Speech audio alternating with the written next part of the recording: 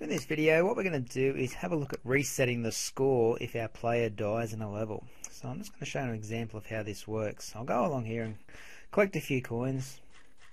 And as you can see at the top of my game here, my score is going up as I collect the coins. So I'm on 12 points at the moment, now up to 14. If I get hit by the bird, I die, but my score stays the same. So I can just keep on dying after I collect all these coins, and my score will just keep going up. And to get top of the leaderboard on the high score menu is pretty easy if that happens. So what we want to happen is when we get hit by a bird, we want our score to reset to what it originally was when we began that level. Okay, so I'm going to close off GameMaker here now, and I'm going to open up my object buoy. So whatever game you're using, whether it's a new game you're making for this tutorial or you've decided to open up a previous game, open up your main character. Okay, and the first thing we want to do is add in a new event. So I'm going to stretch this out a little bit. And the event we want to add in hides under the Other menu. So go to Other, and we're going to go to Room Start. So when we load up our level, what we're going to do is go to our Control tab now and go to this first VAR option. We're going to set a variable. That variable is going to be called Room Start Score. Okay, and the value of that is going to be our score. So when we start the room, GameMaker is going to check our score and note that down. Okay, that's all that's saying. Straight after that, we're going to set one more variable to pass level, and we're going to set that to false. Okay, the only way that we can pass the level is by hitting the finish sign. So when we do hit the finish sign, this will change to true. Okay, we're going to set that in just a moment. Okay, so that's all we need to put in the room start option. We're going to set our room start score to score. So that's our current score, and we're just going to see whether we've passed the level or not. Okay, and at the moment it's set to false. Okay, so after this, what we're going to do is we're going to head up to our collision with the finish line, or the exit sign, whatever you've got in your game. And from here, what we need to do is set another variable. So I'm going to go to this option here where we set a variable, and we're going to set the variable pass level to true. Okay, so when we hit the finish line, we've passed the level. So that pass level we previously set to false will now change to true. And once you put that in, I want you to drag it up the top. It must go at the top of this box before all the other events, otherwise it won't work for every other level. Okay, and the last event we need to add in now, so let's go add event, choose other, it's going to be room end.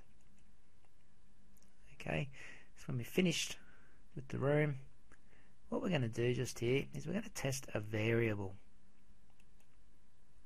Okay, we're going to find out if we've actually finished the level by hitting that exit sign. If we just hit like an enemy and we die, then we haven't finished the level. Okay, we need to make sure that we've finished the level before our score calculates and adds up to its previous score. If we die early, then we don't want to add that score on just yet. So what we're going to do, when we check the room end, we're just going to see if we have actually passed the level.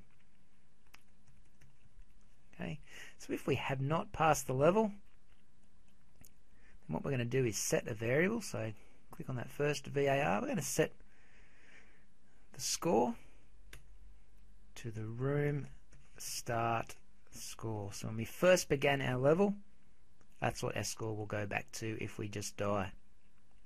Okay, if not, it's just going to continue adding up our score because we've passed the level by hitting the finish sign. So that's all we've added in. We've added this room start stuff in, so when we start the room, we check our score and note it down, and we set pass level to false because we haven't finished the level just yet. When we hit the exit sign, then we change pass level to true because yes, we've finished our level. We can add our score up now. And when we finish the room, we want to make sure that we've actually finished legitimately by hitting the finish line. If we just die from an enemy, then pass the level will still be at false. Okay, so we set the score back to our original starting score, and we click on OK. A little bit confusing there. I'm not very good at explaining that, but as long as you've got those in, it's going to work. So let's test our game, and we'll see if we can get this working.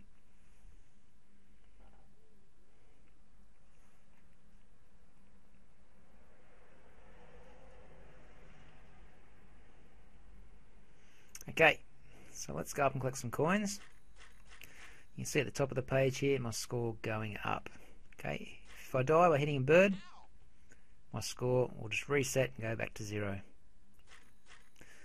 Okay, let's try this on level 2.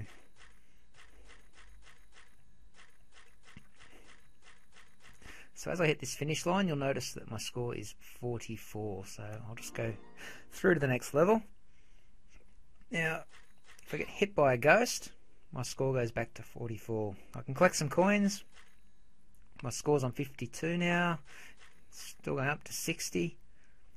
I hit a ghost and my score resets to back what it was when we started the room.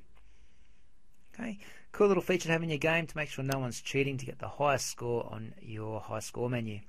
That's all, so you can save that up in your games.